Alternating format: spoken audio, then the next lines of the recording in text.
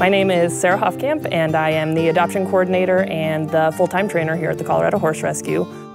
My job is to evaluate every horse that comes onto the facility and train or rehabilitate them so that they can be adopted back out to the public. The difference between a rescue horse and, say, a horse that you just go find out on the open market is so much of the horses that come through here, we don't have a full history. We don't know their background, we don't know what they've gone through or where they came from. So trying to figure out what they know and how they understand the world can be a bit of a challenge. Cobb is a 20-year-old Morgan gelding who came to us through an unfortunate accident where he was gored by a bull.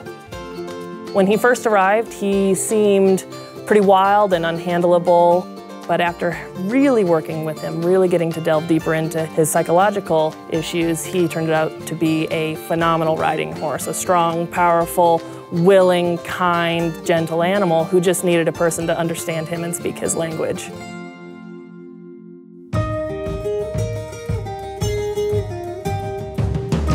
We here at the Colorado Horse Rescue are so fortunate to be provided so much feed by Purina to keep these horses in good health so that they can continue in their training program. So the horse that's going into training generally is going to need more calories in their diet to support the extra work that they're doing. In some cases, they're still putting their body back together and they're doing work, and so they need calories to support that. And Strategy Healthy Edge works really nicely for those horses.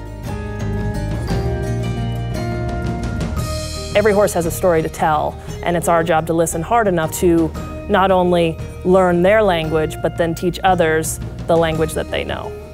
The thing that feeds me is knowing that I have helped not only horses, but horses that have been discarded or considered useless or worthless, and then turning their lives around in a way that they can now be considered valued members of society again.